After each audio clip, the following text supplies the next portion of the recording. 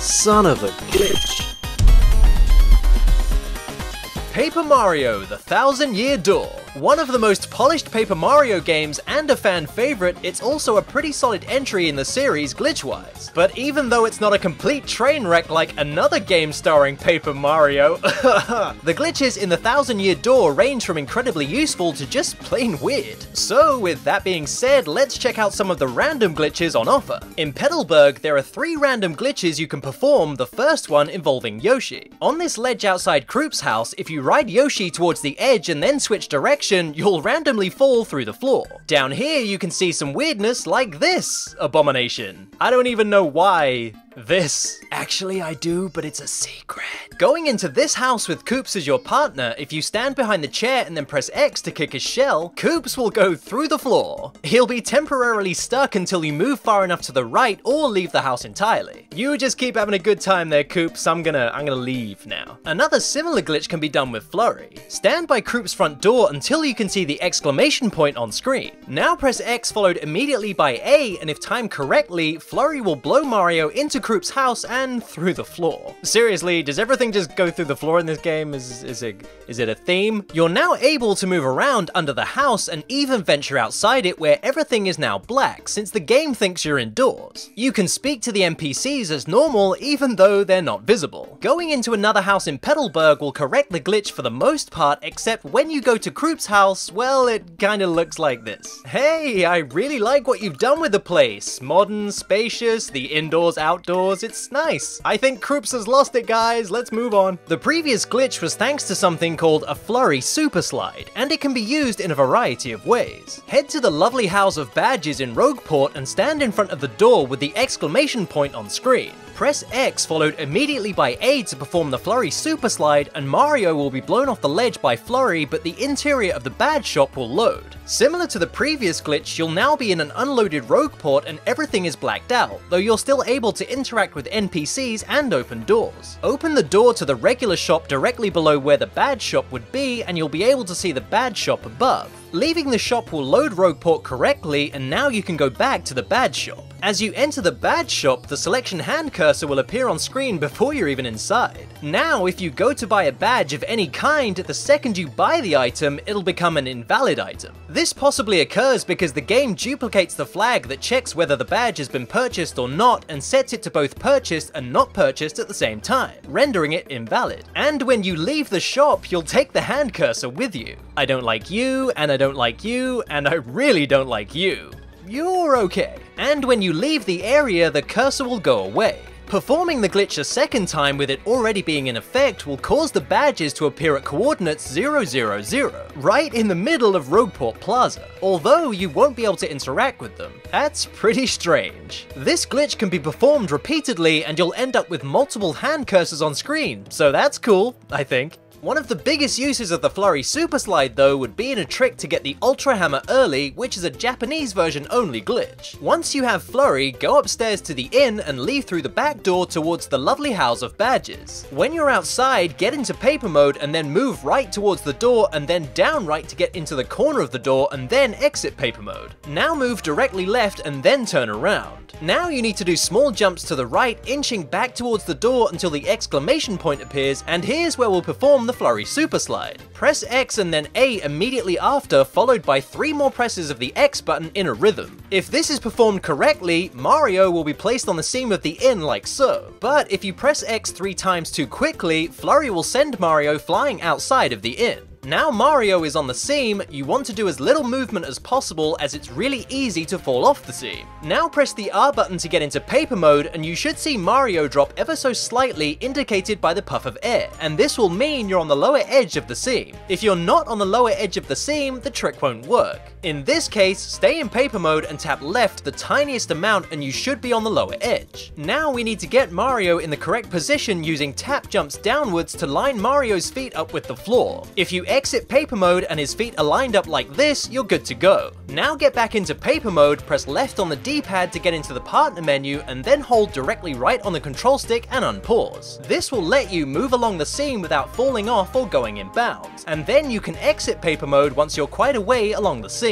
For reference, here's where you are in relation to the chest containing the Ultra Hammer. From here we can jump to the right and land on top of the chest, and then make small tap jumps downwards to land next to the chest. Facing right, we then need to make tiny turns to the left where an exclamation point will appear on screen for a few frames. We need to time an A button press when the exclamation point is on screen, and this will open the chest and give us the Ultra Hammer 4 chapters earlier than intended. This is a very difficult trick to get down, but once you understand it and the timing involved, it does get easier. Just remember to keep movements very small when on the seam and no big jumps. Tap jumps are the best way to line up and land in the right places. Now, as I said earlier, this is a Japanese version only glitch and won't work on the English versions. This has to do with the way the Flurrie Superslide works in the Japanese version that differs from other versions. So unfortunately, no Ultra Hammer early in the English versions. Moving on to the Great Tree in Chapter 2 and a trick called Cage Skip, which uses a glitch called Goombella buffering. In the room after the 100 Jabby fight, have Goombella as your partner and stand in the doorway till Mario is lined up like this. Now we're going to press X followed immediately by right on the control stick. You have 3 frames with which Mario can move once Goombella has been activated.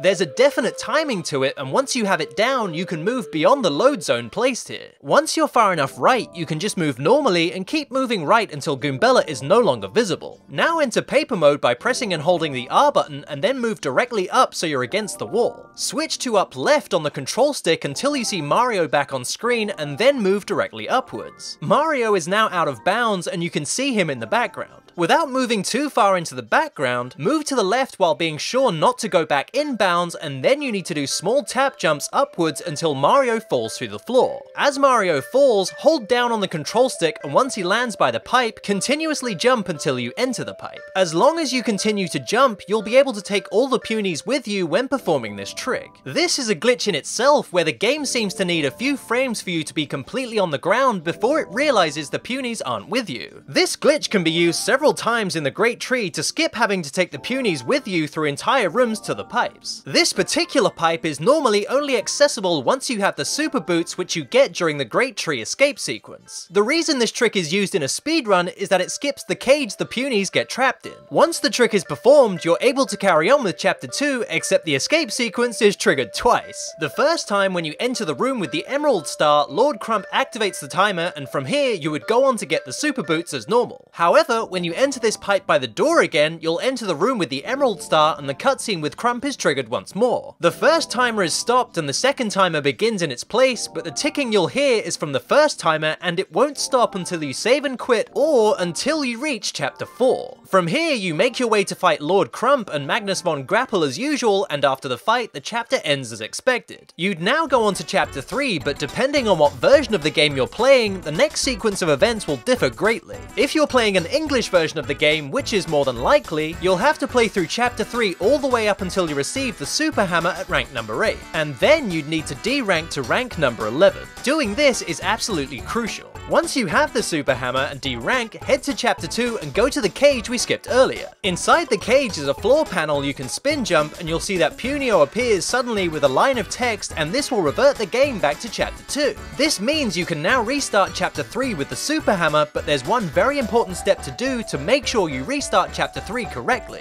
When the cutscene with the Yoshi egg begins, make sure that the first speech bubble text is displayed in full, and then cancel it once the camera has panned outwards. This will ensure that this cutscene of Rawkhawk in the ring triggers, meaning you successfully reverted the game back to the beginning of Chapter 3. Interestingly, having Yoshi at this point in the game when you shouldn't means he has no dialogue scripted, and so you get no messages English displayed instead. From here, you'll need to continue Chapter 3 as normal until you see Grubber and he gives you the guided tour around the different rooms. He'll eventually ask you if you want to sign up, and here we need to say, I don't think so. This now gives us free access to Grubber's office and opens up the next sequence break glitch, the Bookcase Jump. We need to stand on top of the couch on the red part roughly here. Next, we need to hold up left on the control stick, jump, and then spin jump, and with great timing, we can land on top of the bookcase. This is a very precise jump, and timing is everything. The first jump needs to be a full jump, and Mario must be in motion. It cannot be a standing jump. The angle is also pretty precise. You're aiming for the corner of the bookcase, and this is the perfect angle. And a well-timed spin jump will put Mario on the bookcase. As you're never meant to reach the bookcase from this side, the vent cover has no collision, so you're able to go right through it, and this will trigger a cutscene that happens in the final section of Chapter 3. And here's why you needed the Super Hammer. An upgraded hammer is the only way to break the vent cover from this side and continue to the end of the chapter. In the Japanese version of the game, after performing Ultra Hammer early, you could just begin Chapter 3, decline Grubber's offer to sign up, and then perform Bookcase Jump to proceed to the end of the chapter. But in the English versions, you need the Super Hammer, which can only be obtained by playing away into Chapter 3 and getting to rank number 8. If you venture to the left in the vent, you'll end up in the Champions Room.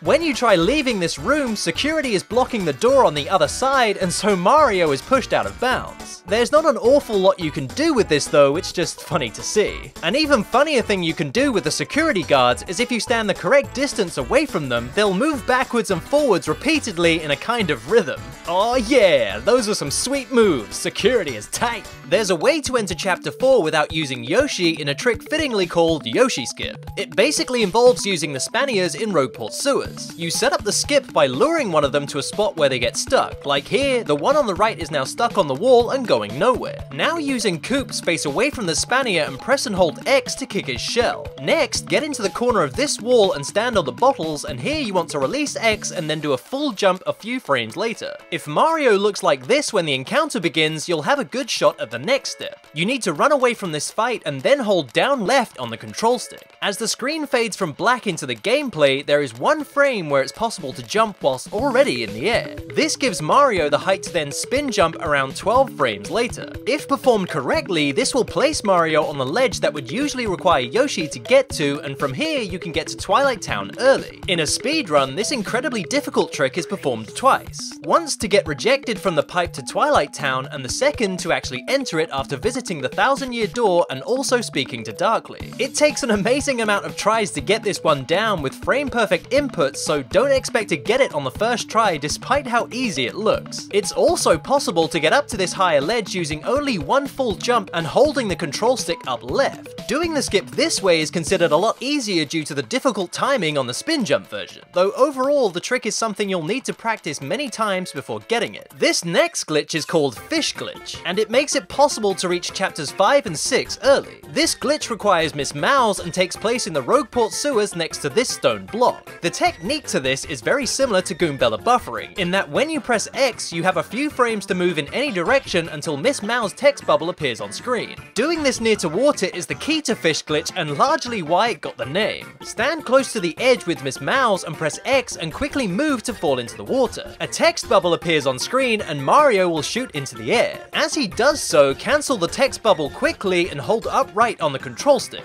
This will place Mario on top of the stone block, and now you can jump on the blue switch and spin jump to activate the blue pipes to chapters 5 and 6. You could perform Fish Glitch once again, but an easier way to get back up to the ledge with the pipes is to position yourself like this on the blue switch, spin jump, and then hold down on the control stick. Mario will fall in the water, but the game will always put Mario on the last solid ground he stood on, in this case the higher ledge. So now you can enter chapters 5 and 6 early. This Fish Glitch has some interesting side effects. If done where enemies are on screen, they'll freeze in place and no longer be able to enter an encounter with Mario. In some cases, changing the timing of the text bubble cancel can make Mario appear invisible, with only the dust he kicks up to let you know where he is on screen. Going into a different area or falling in water again will fix this. Fish Glitch has other uses we'll get to later, but now that we're in chapter 5 early, we can do a few other things early too. This next glitch will get Bobbery into your party early and can be done as soon as you've fish glitched your way into chapter 5. Go to the place where the entrance to Pirate's Grotto is located and have Goombella as your partner. Head to the very left of the screen and enter paper mode and move left until you stop. Now hold directly down to line up with the load zone, and next we're going to Goombella buffer a few times to get past the load zone trigger. We can now move directly upwards to make our way around to stand inside this rock here. With Mario positioned exactly like this, switch to using Yoshi. Next we want to head directly right until we reach this rock here, where we want to move upwards ever so slightly and then continue moving right. When you reach this point here, line Mario up with the top of the dark line that looks like an arrow pointing right. If Mario looks like this, you should be good to tap up slightly to fall through the ground. Once you reach about this point here, hold down on the control stick and you should bump into the embers below, and this will trigger the ember fight that occurs while rescuing Bobbery. If you're wondering why they're down here, the game stores unused used NPCs at coordinate 0, -1000, 0. The more you know. After winning the Ember fight, Mario continues falling only to be put on solid ground again. Now go to the palm tree and hammer it where Bobbery will fall out of it. But he needs Chocola Cola, so trade the coconut with Flavio and then return to Bobbery to give him the cola and he'll join you. Now that we have Bobbery, we can do another early trick in the same area. In fact, it's pretty much the same trick as getting Bobbery, only it'll get us into Pirate's Grotto early instead. So, repeat all the steps to getting Bobbery early until you reach this part here, where we now want to continue going right until we reach the entrance to Pirate's Grotto. Stand here and press X to jump off Yoshi, and then press and hold the R button to enter paper mode. Move directly downwards until the camera begins moving, and when you reach this point, switch out to Bobbery. Throw Bobbery using X, and then enter paper mode and move left out of the rock. Now move right against the rock, and once it blows up, you'll enter Pirate's Grotto. This is a pretty cool trick that skips a few things in Chapter 5, and also uses a glitch called Cutscene Walk at the end.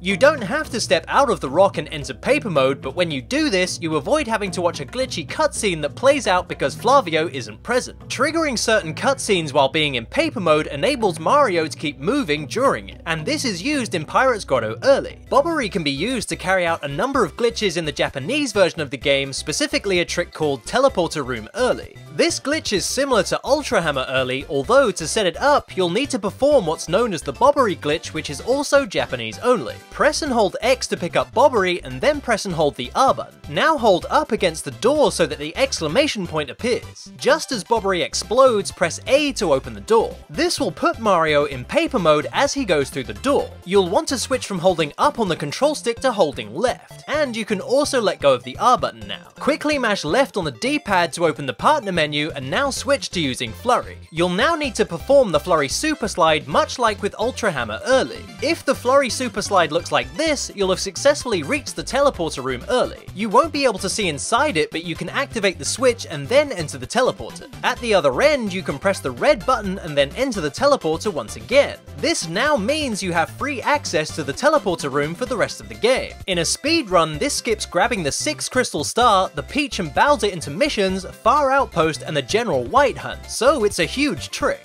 The Bobbery glitch can be used to more comedic effect in the Poshley Heights Hotel. Performing the same steps as in Teleporter Room Early, you can make Mario speak to the Toad while in paper mode. By choosing to stay at the hotel, a cutscene begins where you stay for the night, and this all happens while Mario is still in paper mode. The next morning, things are about to get weird. Mario will now wake up and decide today is a good day for sliding everywhere. He'll enter the elevator and go down to the lobby, where if you continue holding the R button, Mario can stay in this glitchy paper mode. You can move around as usual, the only difference is that Mario is now completely flat. And letting go of the R button will return Mario to normal again. You can perform the Bobbery glitch on the door before Magnus von Grapple 2.0. The cutscenes will all feature paper mode Mario, and then, once you beat this boss, something truly amazing will happen. At this point in the story, we go into a Bowser intermission, and if we continue holding the R button for the duration of this cutscene, Bowser will now also be in paper mode. Can I just point out, Bowser doesn't have paper mode. This is crazy. Now, nothing about this is normal, but everything about it is hilarious. Bowser can move around in paper mode and breathe fire. I really shouldn't have eaten those spicy meatballs.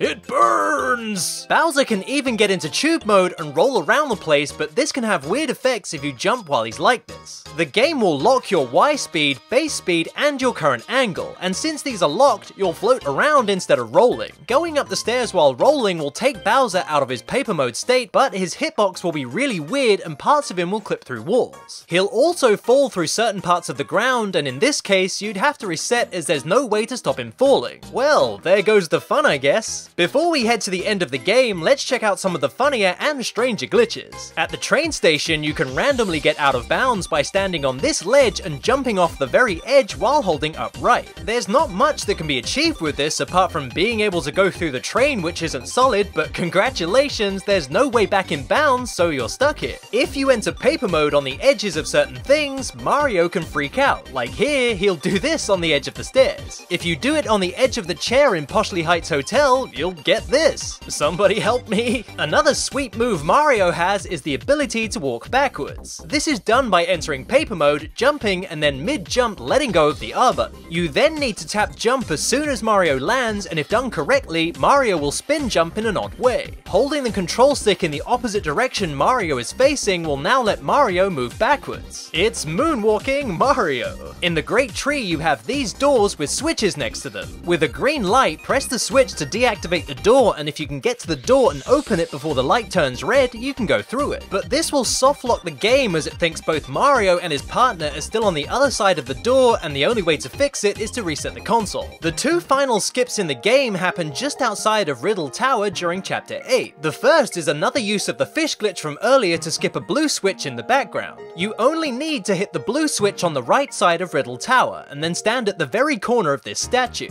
Now perform fish glitch exactly like before, and you'll be able to stand inside the statue. From here, just press Y to get into boat mode and then sail towards Riddle Tower. The camera will be locked in place, so it's hard to make out, but when you reach the other side, simply press Y again to exit boat mode, and then you're able to enter Riddle Tower. The second skip in this area is the Shadow Siren skip, which, as you might imagine, skips this particular fight. There's a trigger after this bridge that if you step into it, a cutscene will play. But by jumping around to the left, you can land outside of the trigger and then just head to the palace doors, which saves around 2 minutes in a speedrun. And now, the best glitch in the game, the one you've all been waiting for, The Adventures of Flavio! Earlier we used the fish glitch to enter Chapter 5 and 6 early, but during Chapter 5, Flavio joins you for a short time. He's intended to be left in Chapter 5, but because we skip a lot of the events of 5 and enter Chapter 6 to carry on with the game normally, it turns out Flavio can stay with you for the rest of the game, and this is where hilarity ensues. Flavio is always set to follow Mario, and so he's in pretty much every cutscene for the remainder of the game, often coming out of nowhere just off screen to see what's going on. On the train, when you should be hiding, Flavio will just stand there like, dude, you're kinda giving away the game. Characters will often go right through Flavio during a cutscene, or on one occasion, Flavio and Bobbery can merge to become this. Flavio is also loaded into cutscenes in very odd ways, like in the middle of an ocean, or in the middle of an ocean with a pirate ship going through him. Flavio will even switch sides when he's loaded into the Bowser intermissions. He'll just be hanging out with the enemy. During the Bowser 2D stages, Flavio even rushes on screen if Bowser falls into the lava and dies. He's like, boo!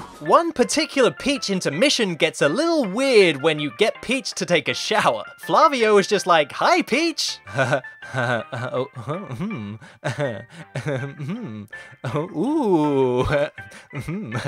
This is just, he's right there at eye level. I mean, Peach, what's wrong with you? She comes out with this look, it's just nasty. The amount of times Flavio just seems really unfazed by everything going on around him. I mean, giant monster? Nothing. Friends get shocked by Grotto?